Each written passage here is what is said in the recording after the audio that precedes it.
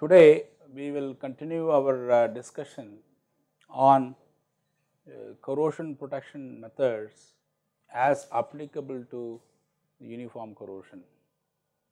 We listed in the last class that the following methods can be applied to prevent uniform corrosion. It involves uniform corrosion, uh, uniform corrosion prevention methods involves material selection and the protective coatings, inhibitors, and we said that the electrochemical techniques. The electrochemical techniques, we have two methods, one is cathodic protection, other one is the anodic protection. In the last class we discussed in details about the methods of selecting materials depending upon the requirements, like how critical a component is. Depending upon that, you choose a corrosion resistant material actually, because if you are going to increase the corrosion resistance of a material, then the cost of the material also goes up. So, the application of the corrosion resistant material also depends upon how critical the component is. And we also looked at the two types of metals and alloys, one based on the noble character, the other one is based on whether the metal can offer the passivity. In both cases, the criteria of the material corrosion resistance we have seen in the last class. We will continue this, and the next important aspect of uniform corrosion control is the application of protective coatings. See, if you look at from the point of view of wider application of a single technique for corrosion protection, protective coating stands first. It is applied at ease, it is applied very versatile, and in most applications it is possible that you can use protective coatings. And here we are not going to go in detail, we are going to give very broad outline. We will be having a course in the second semester which is called as MM 650. It is devoted to protective coatings.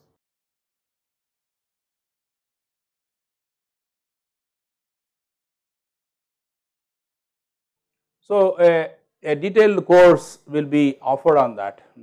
Those who are interested will attend that course, and you will get a much deeper understanding of protective coatings. We just give an outline here. Again, for you want to read more on this, you can refer these books. One is ASM handbook, volume 5, 10th edition,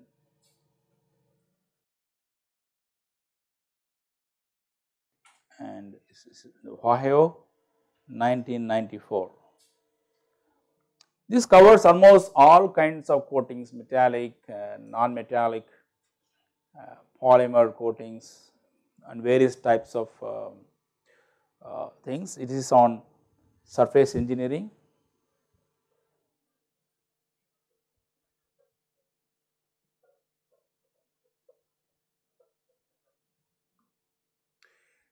The other book you want more towards the paint coatings, polymer coatings, you can read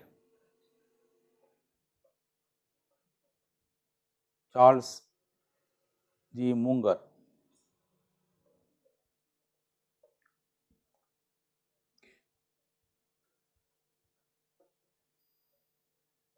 corrosion prevention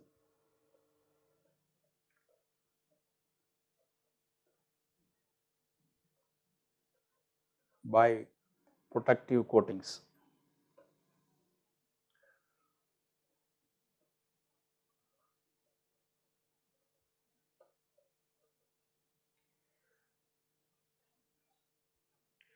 It's a NACE publication 1984 in the it's Texas, and this is more on paint coatings, organic coatings. But the first book covers in detail various aspects of surface engineering that includes coatings as well. Okay. So, those who are really interested to go more in detail, I would suggest you refer these two books actually. Let us go to the coatings.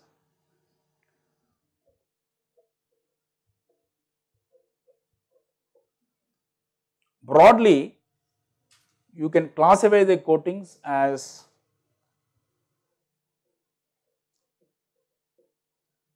metallic, paint, or also called as organic coating. You can like to add this along with that as the conversion coatings.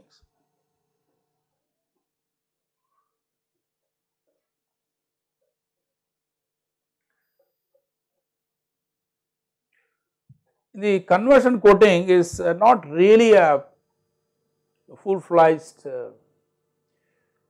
standalone coatings many times.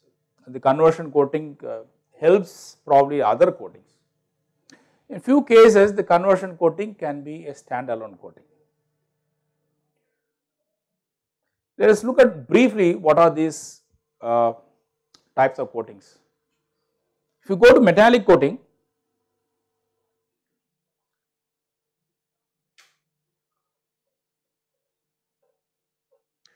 you can classify them based on the way you apply the coatings. You can have electrode deposition,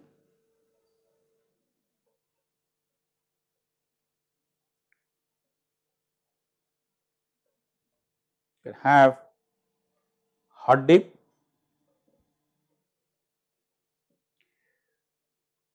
you can have thermal spray,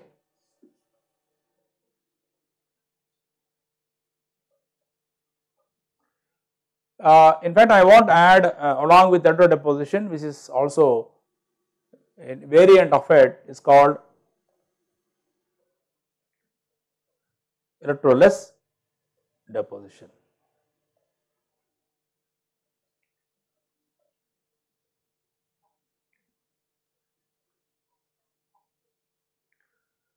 So, these are the broad classification based on the way you apply.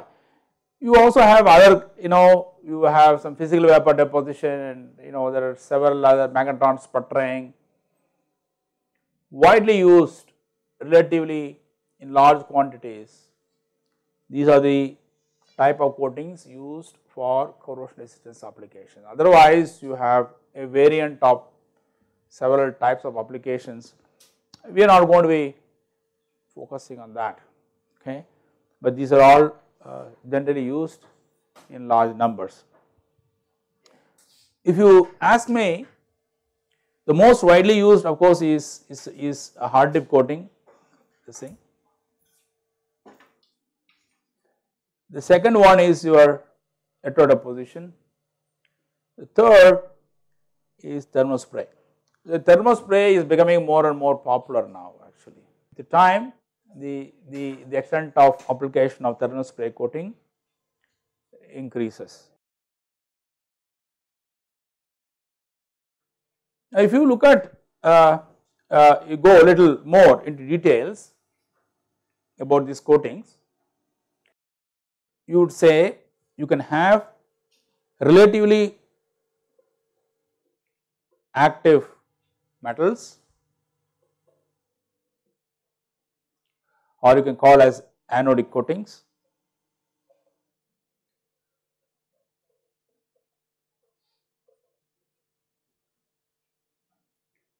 and you can also have relatively noble coatings.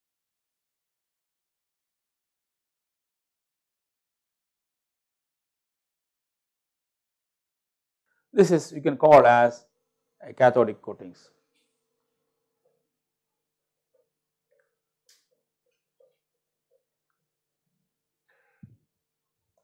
Most of these classifications are in relation to the steel, not necessarily to steel, but steel is very widely used and required protection. So, when we normally talk about anodic and cathodic coatings, we refer only with respect to the substrate. The substrate here is steel. If you change the substrate, it is possible that what was anodic to steel may not be anodic to some other metal. Okay. Now, suppose you take steel as the substrate which is widely used, you have zinc coatings, cadmium coatings, these are all relatively the anodic coatings. Nickel, copper, silver, gold, tin. These are all relatively noble coatings. The active coatings, they go by sacrificial action.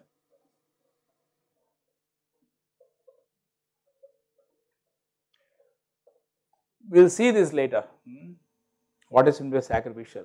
The noble coatings mostly is as sort of barrier, you can say. They do not allow the corrosion to occur because they are relatively noble, the rate of corrosion of this metal are relatively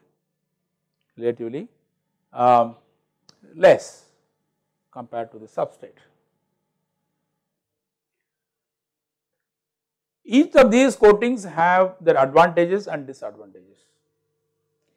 Noble coatings sometimes can cause a galvanic corrosion.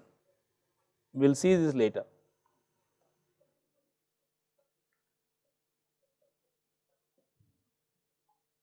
But the surface can look very bright.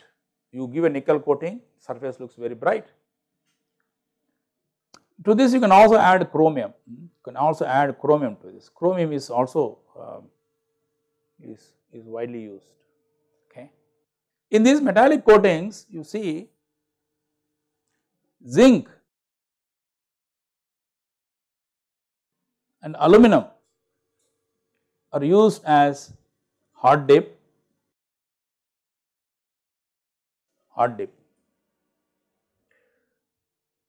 Even tin can be used as hot dip coatings. And the metals, high melting metals,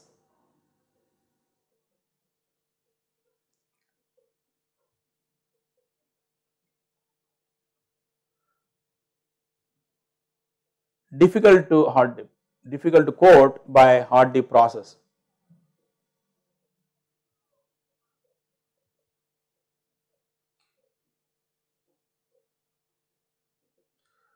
Technique, because the melting point is so high, the substrate might warp, substrate might melt, all this can happen. Zinc and tin and aluminum are widely coated by hot dip process. Okay. Now, the high melting metals, now these metals, so high melting metals, how can you coat? How do you coat? Yeah, either do thermal spray, yes, or you can do electrodeposition,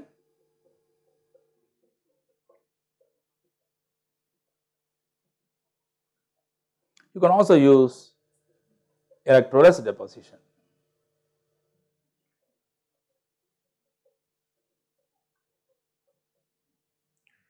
But again, there are some restriction in all cases. It's not that you can do it, but I just give a broad picture about. Okay. If you talk about electro deposition, if you want to have an example of this, you can do copper,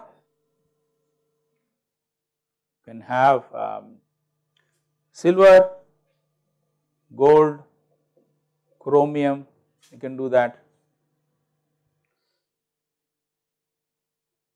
That way you can even coat tin, you can coat cadmium, you can coat zinc also.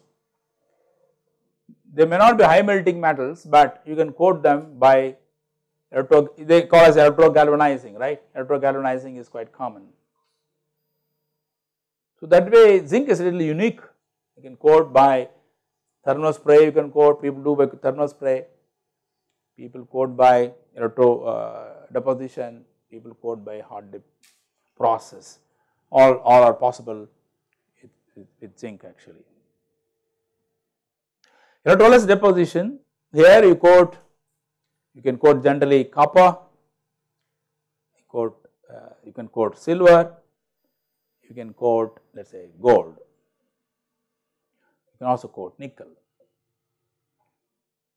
Thermal spray widely you can use again zinc, you can have aluminum, that way most metal that you can do actually. Zinc and aluminum is a very widely used coatings. Okay. Complex alloys are done by the thermal spray, nichroli and cochroli, all these kind of high temperature coatings are done, stellite coatings are done. So there are other coatings, people use thermal spray as a technique to do that. Okay. So there are high temperature hard coatings, it also give you high corrosion resistance. So that is also possible. Okay. I do not think we should get into too much discussion about what these techniques are. Electro deposition means what?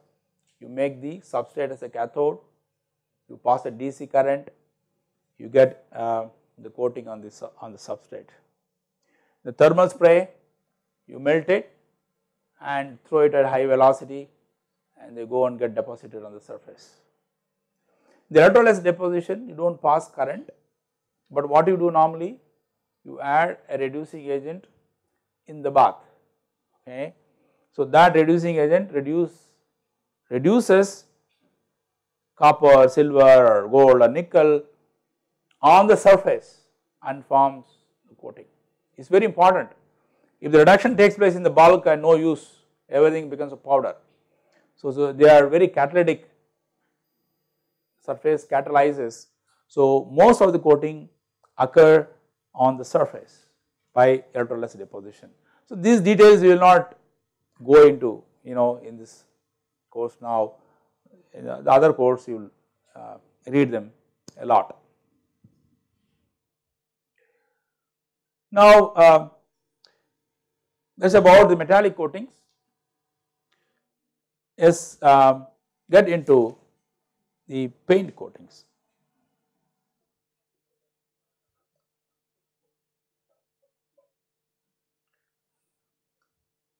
Mostly organic coatings. There are several coatings, lots of coatings, but the important are alkyd, acrylic coatings, you have epoxy, polyurethane,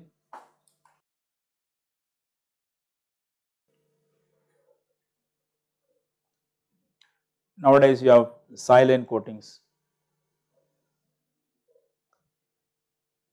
and each of these coatings they have their uniqueness. Okay. But these coatings they act as a physical barrier.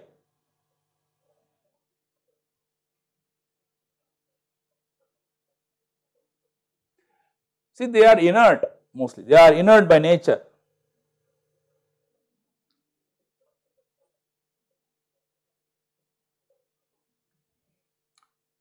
They are supposed not to allow water in the system, but you know organic coatings are not impervious to water, it slowly permeates, and so it limits the life of these coatings. Okay. However, it is okay to say that these paint coatings are termed as the barrier type of coatings. They do not allow the water to permeate and reach the substrate. Okay. And so it isolates the environment, it isolates the water can happen. Now in the paint coatings, how it is done? If you look at a paint coating, generally it consists of minimum of 2 layers. One, you must have a primer, you would have a top coat. Sometimes you may have more layers, you can also have intermediate layers, you can have intermediate layer, or it can be layers, it can be have many things you can have. Okay. The purpose of the primer, the purpose is to provide adhesion.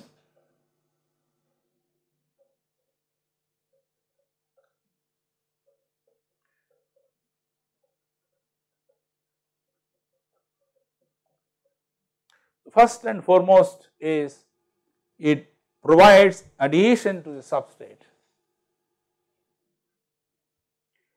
The primer may also have some additives to this. There are some additives, but a few of them I can say they can inhibit corrosion.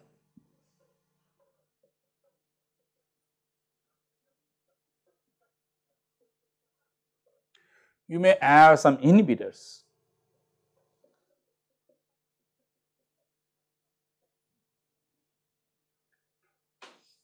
They may have some kind of additives like zinc and all like that. They can have sacrificial action.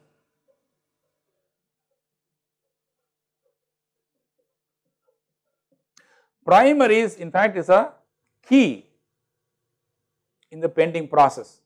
The top coat gives you maybe other properties, it might give you like sometimes chipping resistance, it may give you UV resistance. There are other properties. In fact, the paints if you take, it is very versatile because you could have n number of properties at your disposal. You can have different color, for example, can be anti-graffiti, write something, it won't stick onto surfaces, or you could have water repellent properties. Several properties are tailored on the top coatings. The intermediate layer also can have different properties because to augment the corrosion, the intermediate layers are given. Okay. So the primers, when you talk about these primers, can be based on alkyd primer, acrylic primer, epoxy primers, polyurethane primer, all this kind of primers. Okay. So these primers are the key. Without applying primers, I do not think you are going to apply a coating at all. This is the key in the paint coating of any metal substrates. In the conversion coatings, we have like phosphates,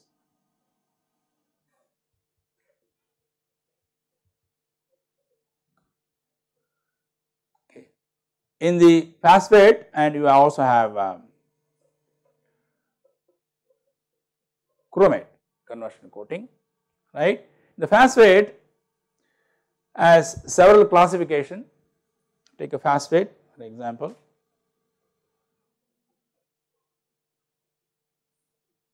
This you will have simply a iron phosphate coating,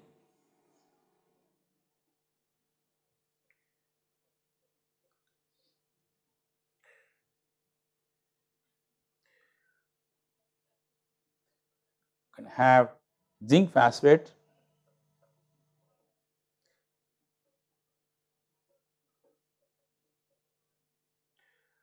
third is the manganese phosphate.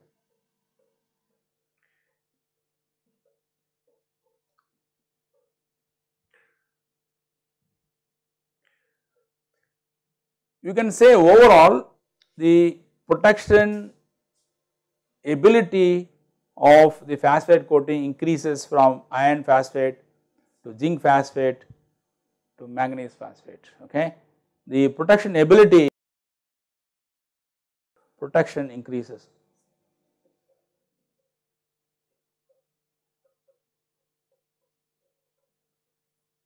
From iron phosphate to zinc phosphate to manganese phosphate.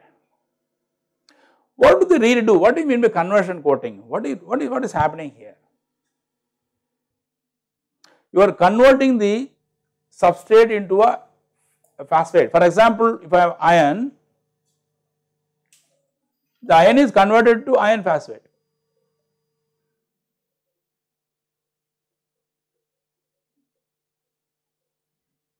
This is an insoluble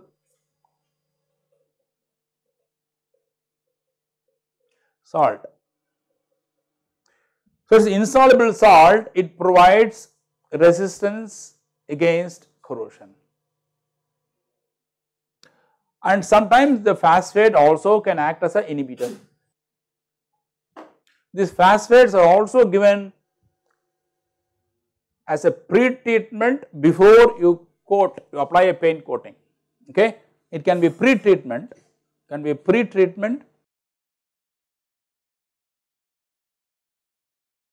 for painting.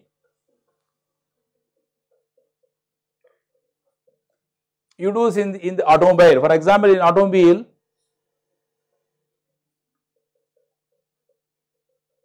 the automobile industry, they apply a phosphating treatment. Even in the case of aluminum alloys, zinc alloys, zinc, they give like a chromating, they do that, and then they apply a painting. So, they also enhance the adhesion strength of the paint coatings. In the case of manganese sulphate, it can be a standalone coating. It can be a standalone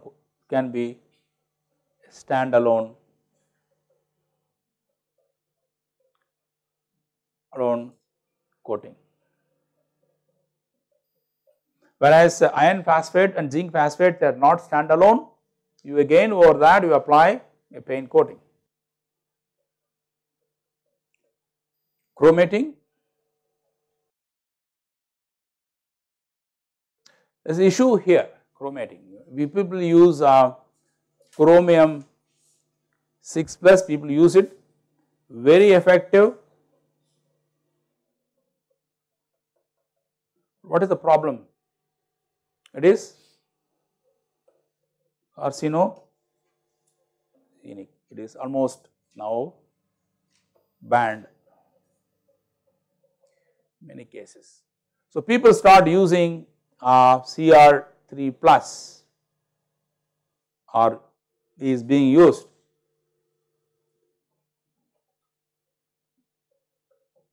And even this is now not allowed in the case of steel, but it is allowed in the case of used for like aluminum, magnesium, zinc. For these cases they use Otherwise, the chromate is one of the most efficient, least expensive type of conversion coating for most of the metals. In the same line, you have one more type of, you may call it as conversion coating if you wish, you call them as anodizing.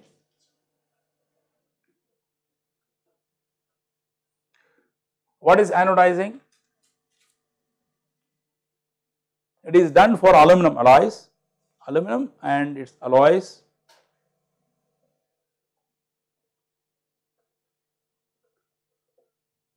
Use that. So, they convert the surface, what do they do? Into an oxide. Now, oxide is already corroded, right? It's a corroded product.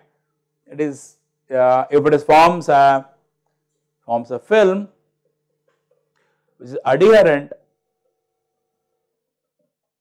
resists the corrosion.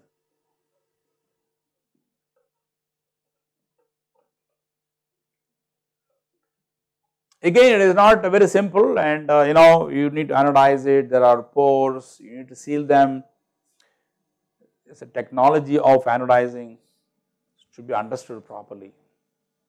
I am just giving you various options available for us to for use for corrosion prevention of alloys. But again, anodizing cannot be applied widely, right? It is used for aluminum alloys. It can be used for titanium alloys, for example. Okay, but the most widely used is aluminum. In this also, there are two cases. One is also called as hard anodizing. It is used for the wear resistance. It's quite hard. Alumina is very hard. So, in order to get a similar thing, people also go for, we call as plasma electrolytic oxidation.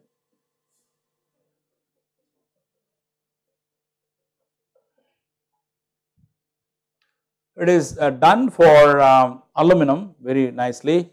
Now, people have also developed for magnesium. It gives you extremely hard coating.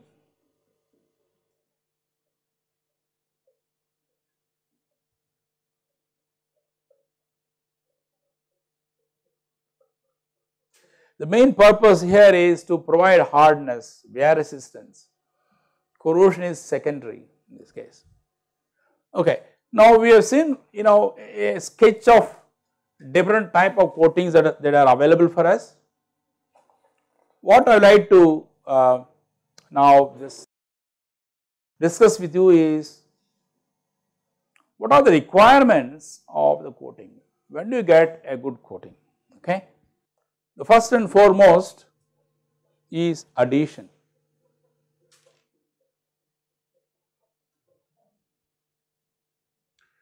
It is a big subject actually.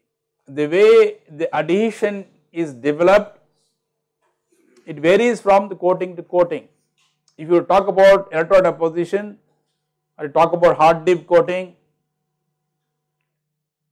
the bond between the coating and the substrate is metallic. But in the case of a paint coating, the bond more often comes by a mechanical interlocking. The surface is rough, the paint goes and then locks by itself. So, in all these cases, surface preparation becomes very important, because it is surface that connects the substrate and the coating. The surface is not clean, the surface is not properly prepared, I do not think you can ever get a good coating at all. So, surface preparation is an important aspect of this.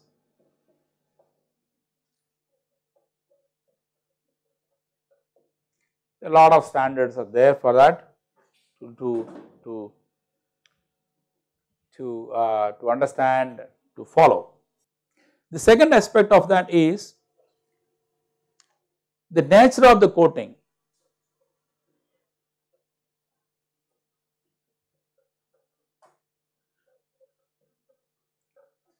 You see, each coating, they have their own properties, inherent properties, right.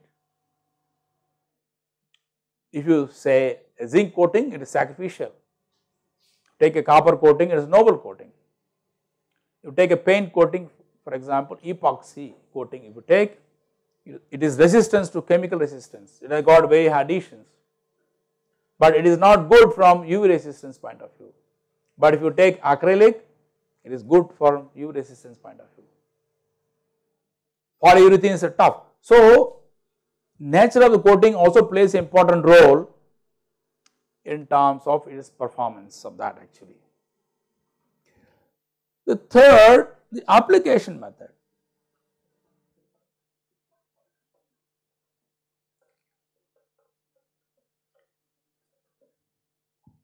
The same coating can be applied by different means. It can be hard dip coating or it can be electro deposition coating, zinc. For example, in hard dip coating, hard dip galvanized coating and electro deposition coating, the formability, suppose you take the metal and then sheet and bend it, the formability of electro galvanized coatings are far superior compared to the formability of hard dip coatings. Similarly, if you take a paint coating, you can apply through brush, you can apply through spray, I mean you can do electrophoretic coatings, several ways that you can apply the coating. The performance of these coatings are going to be different.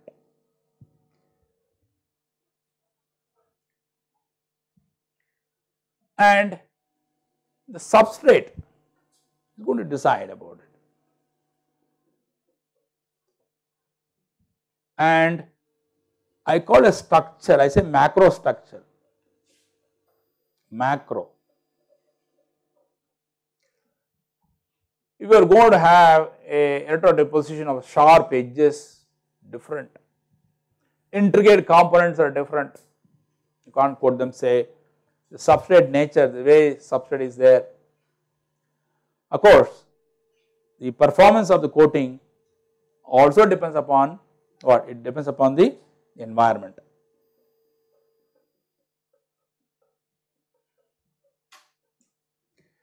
Coating, and you can also add here is a performance.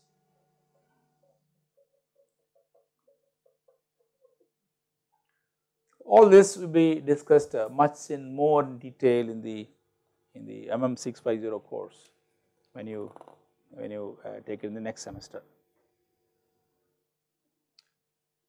About coatings, you have anybody has any questions? It is more informative rather than going much into details. Yeah.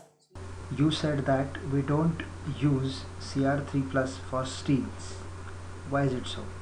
See, what happens is, no, all said and done, we don't want chromium per se for use in any structures.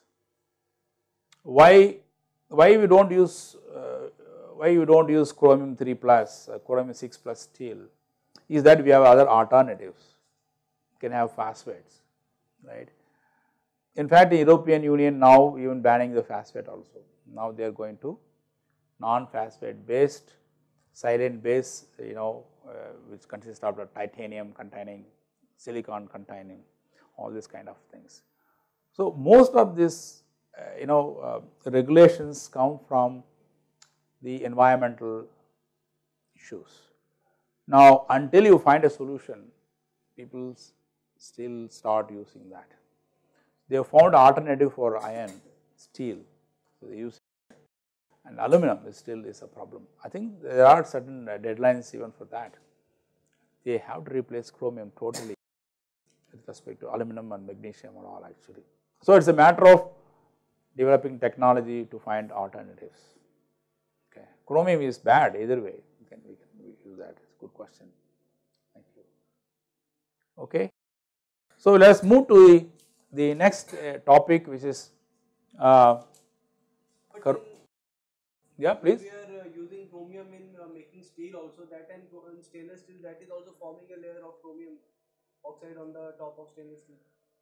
It's a good question actually. Yeah. I mean, chromium, nickel, these are all not very good. In fact, nickel is even more dangerous actually. Okay, if you wear a ring of nickel, you see skin will be very allergic to that actually. The difference between the stainless steel and the coating is it forms a very thin oxide on the surface. You know already that the thickness of the passive layer are less than 100 angstroms, and then they do not very easily dissolve, okay, and they just remain on the surface quite long actually. And if you calculate the rate of dissolution, corrosion of steel, they are not in microns per year, something like that. So the extent of corrosion that it can happen is very less, okay, but nevertheless, okay, it can cause a problem. Especially there are cases where people do not want to use the body implant, for example, we discussed the other day, okay. There you are extremely careful about all this actually. Nickel, you do not want to have nickel. In some of the stainless steels, people replace nickel with manganese and nitrogen and high chromium content. So there are of course issues, okay, and then we only have to see how best that you can tackle them into that actually. Yeah. Any other questions? Okay. So let us go to the next topic. Thank you. Is on inhibitors. Now inhibitors are added or compounds.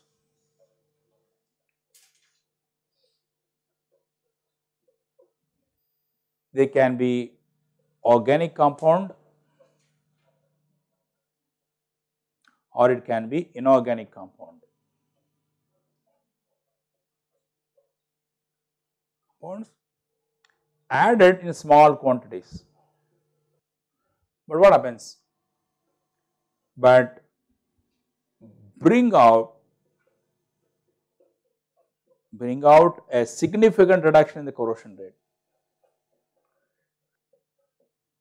For example, if you really want to not to worry too much about environmental issues, if you add a few ppm of chromate like potassium dichromate and all like that you add, okay, the corrosion rate of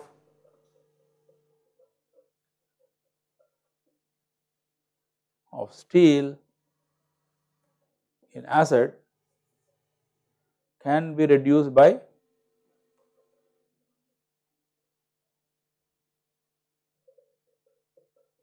even 98%.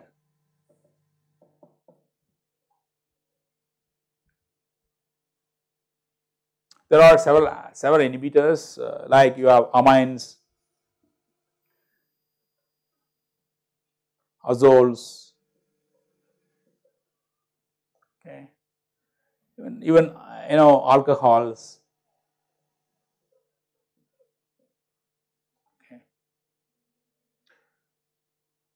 In amine there can be aliphatic, aromatic and ring over, so many kind of amines are there, a secondary amine, tertiary amine, so many kinds of compounds are available to do that.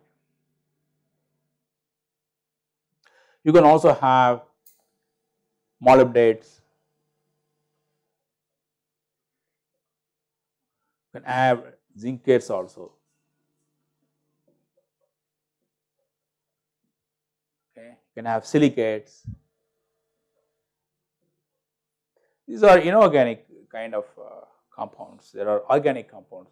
In fact, if you look at some of the publications, I don't know, there are thousands of publications where people develop a lot of inhibitors. Nowadays people talk about green inhibitors, they extract them from the plant and start using them, and so they are in fact used in specific applications. When I say specific application, where the environment is confined, Obviously, what do you mean by confined? For example, I want to um, pickle steel, right? What is this is called descaling, right? You want to do descaling is one of the very widely used operation. Okay, you have an oxide, magnetic oxide or woodsite, or maybe hematite formed on the steel. I want to remove this scale. You can do a mechanical removal, you can do, or you can do a chemical removal, you can do that. And chemical removal is called pickling. You normally people use acids, right? They use acid. The acid dissolve, it dissolves what? Dissolves the scale, right? But it can start attacking the steel. You don't want the steel to be attacked. So when add an acid, to acid we add an inhibitor, attack on metal is reduced.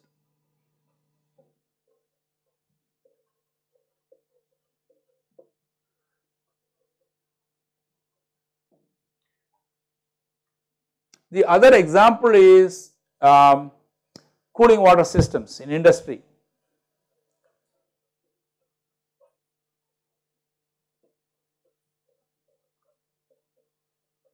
That is, there are heat exchangers.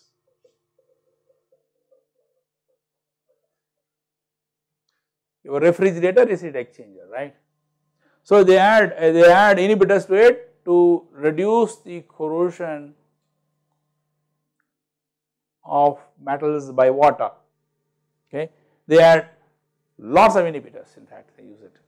Okay, and the cooling water. This cooling water here it's recirculated.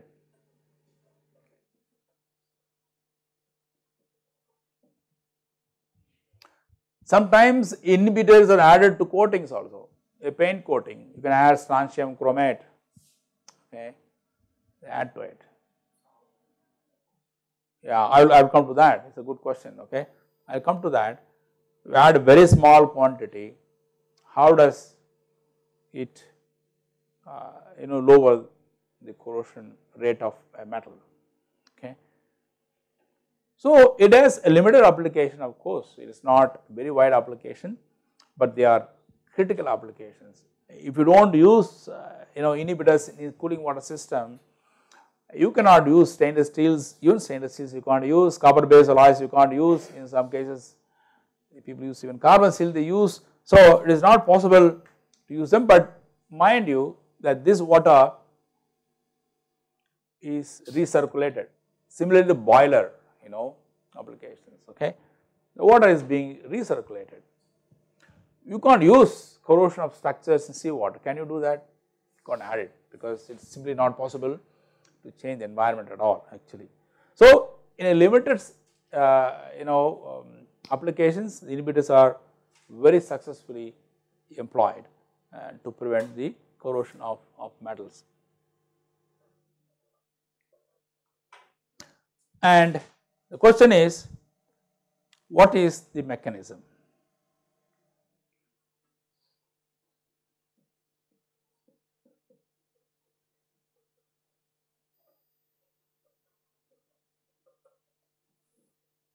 Or what are the mechanisms? It is not only one mechanism. One, they do by adsorption.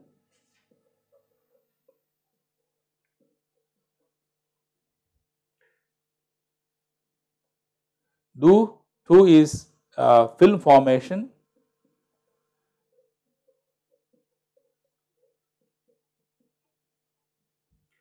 Third, it could be scavenging action.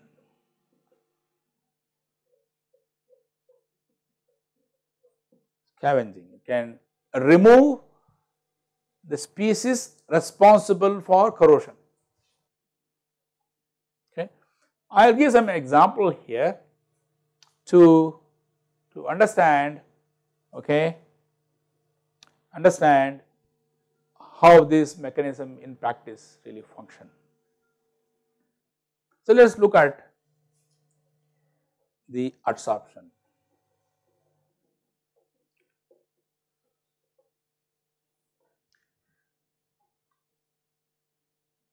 Let us take an amine. How many of you know amine? It has got N H group. This may be some R alkyl group, something like that. It is it's a primary amine, right? If you take amine, what is special about this nitrogen molecule? What is special about this molecule? I am sorry, what is special about this nitrogen atom? Yeah, it is polar, a lone pair of electrons are there. There are lone pair of electrons are available. So, it is a relatively negative charge. So, it can adsorb onto the metal surface.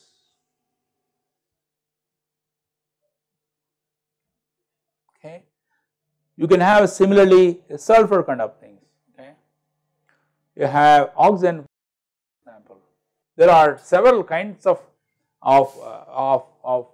the functional groups. Most of them are polar in nature.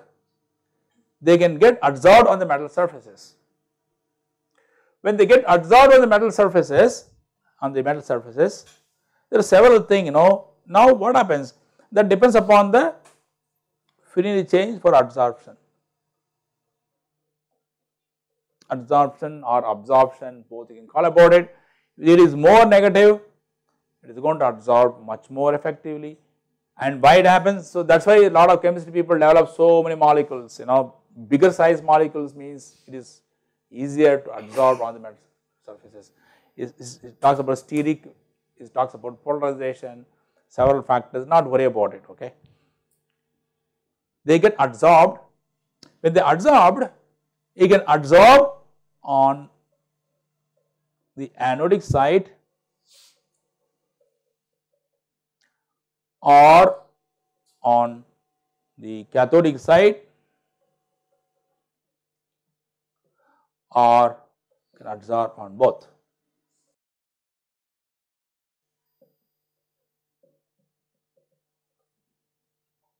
Now assume that it is now adsorbing on the anodic side.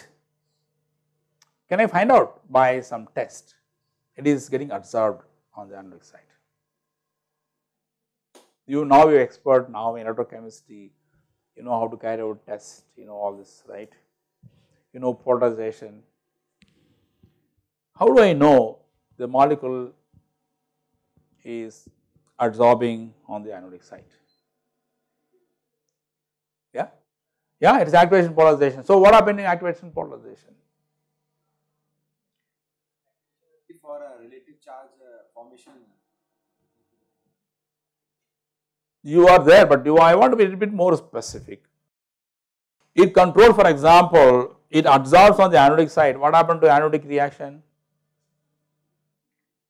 Well, what will happen to anodic kinetics? What will happen? Increase or decrease? A decrease, right? If the anodic kinetics are decreasing, so how will it be revealing electrochemically? You know all this, right? You have seen a lot of diagrams and all you have drawn, right? What happens? Yeah, you know it. Current of course will decrease, corrosion rate will decrease, right? But how? But how do you know it is an anodic inhibitor? And how do you know it is a cathodic inhibitor? How do we find out? Come, you guys know, quick. You do a test in the lab and then come out with the results, say, oh, this is an anodic inhibitor. What is the parameter that will tell you that it is an anodic inhibitor? Yeah, tablet slope, you agree with him? Which tablet slope you think will happen? Which one? There are two tablet slopes, right? Yeah, beta A, right? So it is the anodic tablet slope that is going to be changing. That will increase or decrease, you think? It will increase, right? It will increase because the current will not be, the current is not going to be more, the current will be decreasing, right? So the slope will be doing. So if I plot, if I look at a events diagram, and if I get a this is without inhibitor, okay. I have added an inhibitor and I get this like this. What is this inhibitor called? What is this inhibitor called?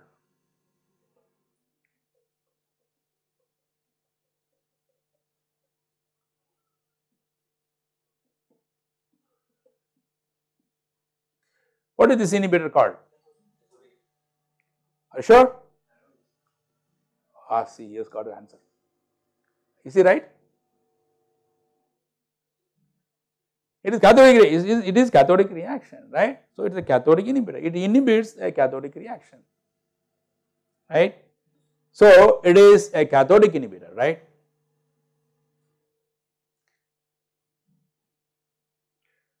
On the other hand, if the slope goes like this, what happens? What is this inhibitor called? An anodic inhibitor.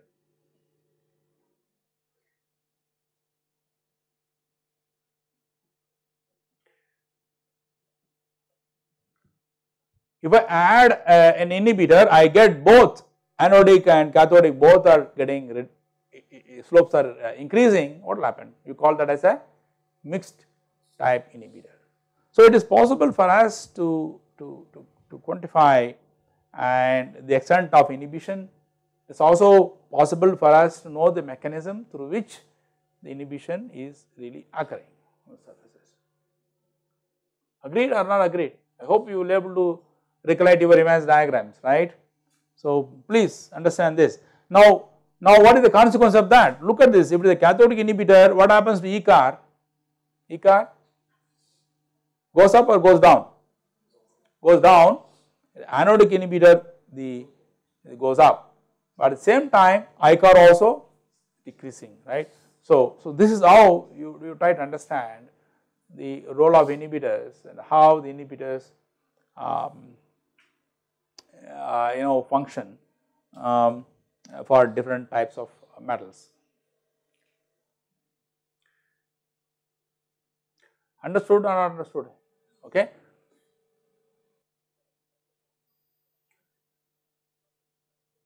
Now, it is a film forming is one more type.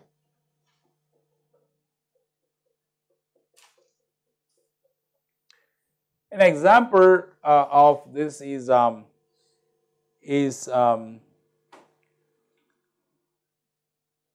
benzotriazole,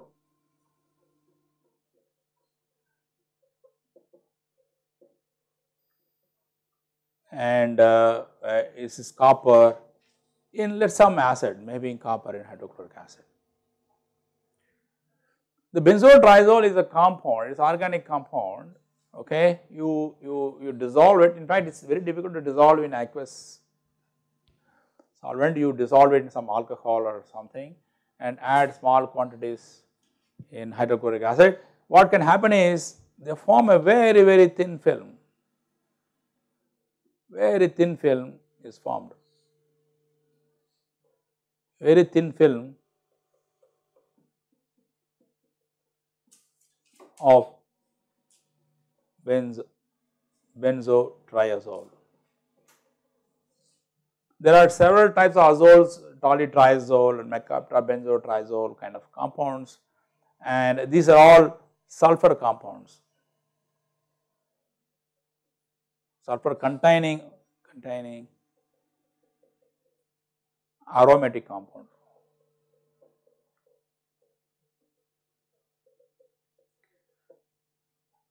So, they form a barrier for corrosion. Of course, the sulfur also absorbs, it does both, okay, but it forms a nice film on the surface. The next one is scavenging, I would say.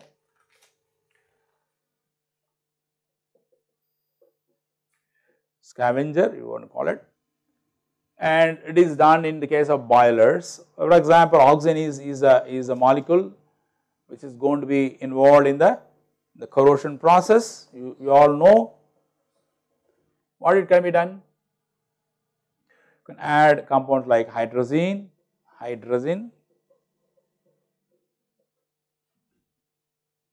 and this is I think N2H2, it combines with oxygen and forms nitrogen and plus water. Okay, like this can happen. Sodium sulfite,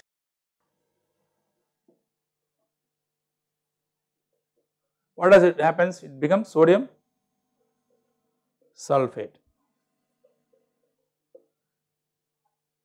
So, there are several other efficient compounds which are added to water to remove the oxygen content.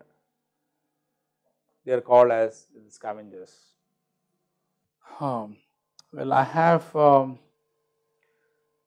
one more topic to be covered, which is anodic protection and cathodic protection. I am not sure whether we can finish it, but let us start with the principle. Okay, let us start with the principle of this one. Let's take this. This is electrochemical technique. Okay, electrochemical methods we call it. The two methods, one is cathodic protection,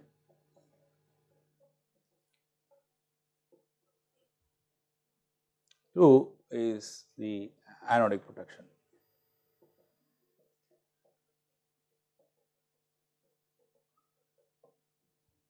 They work diametrically opposite way in preventing the corrosion of the metal. We have seen how the electrochemical reaction occurs for corrosion, right. Let us take the case of cathodic protection.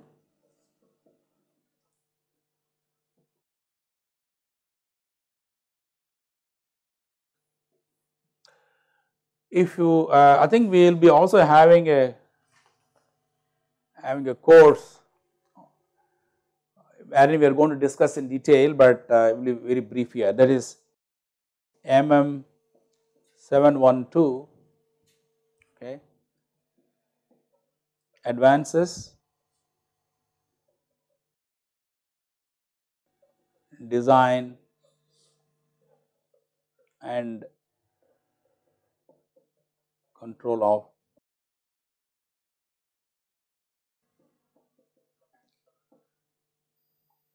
so there we will be discussing in detail. I think about 12-13 lectures we will be talking in detail about the cathodic protection. What we will be talking about here is a very brief discussion on the cathodic protection principles only. You can do that.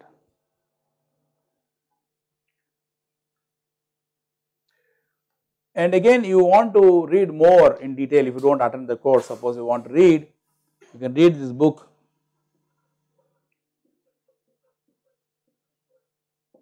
Peabody's Control of Pipeline Corrosion.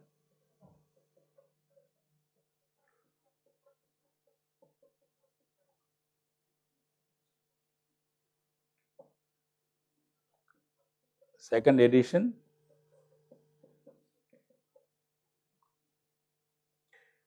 It was edited by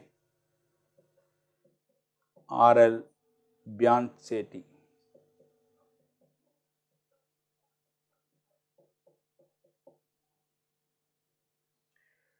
And it is again a NACE publication.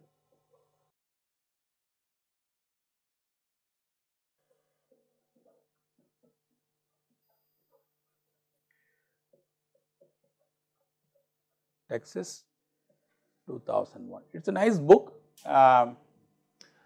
mostly focused on pipeline related cathodic protection. and it also deals with the coatings as applicable to pipelines, and you do not of course talk about cathodic protection of the tanks and all this stuffs are not there, but it is a very nice book.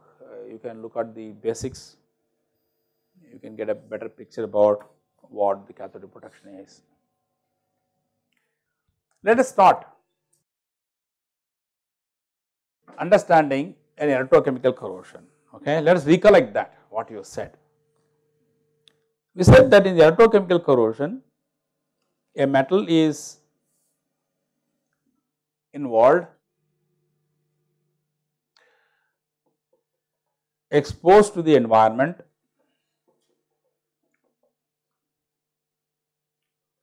the metal is getting oxidized in the environment, maybe some N electrons are released. So, you have N electrons are released on the substrate. Some species from the environment, okay, some species from the environment, they will take this electron and they get reduced. Some oxidized species, they take this electron and get reduced into reduced species, and this is a metal. This is the corrosion process.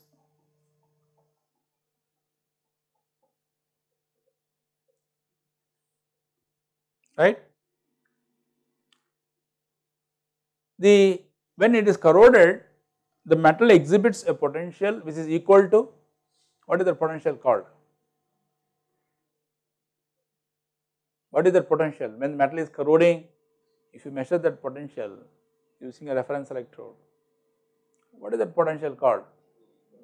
It is a corrosion potential, right? So, it is a corrosion potential. At that potential, the rate of oxidation of the metal equals to the rate of reduction of the species involved in the corrosion process. The metal is quite neutral, right? Am I right? Metal surface is quite neutral because the number of electrons released are consumed by the species from the environment. Now, what we are going to do is, suppose I am going to pump electrons here, I am going to pump electrons on the surface, I am going to put more electron, I am going to flood the surface with electrons. So, what happens? Look at this diagram. If the surface is flooded with electrons, what would happen to this corrosion process? There are two reactions here, right? One reaction is metal going as Mn plus N electrons, right? The other reaction involved is some species take away these electrons like this. When I am flooding this surface with electrons, what do you think will happen? Yeah, I want you to spell out clearly, tell me. Yeah? Yeah, it does polarize. The reaction, this is reaction 1, reaction 2, it polarizes, right? So, what will happen to the corrosion? What happened to these reactions? Yeah? What will happen to reaction 1? What will happen to reaction 2? The reaction 1 will get slowed down. When you have more electron, that means, as per, forget about electrochemistry, as per the Lee-Chatelier principle, the reaction will revert back because you are supplying more electrons here. So, the reaction will turn towards like this. What will happen to second reaction? Will increase actually. So, you find the metal surface, the rate of corrosion decreases, whereas the other reduction reaction rate increases. So, when you put this more and more electrons on the surface, that is what really happens, and that process is called as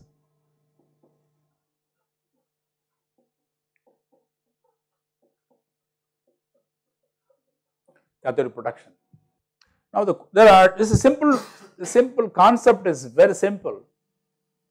I have more electrons on the surface, and so automatically the oxidation of the metal is getting reduced, but of course the cathodic reaction, which is which normally takes electrons, the rate of that reaction will increase, and this is the essence of cathodic protection of metals.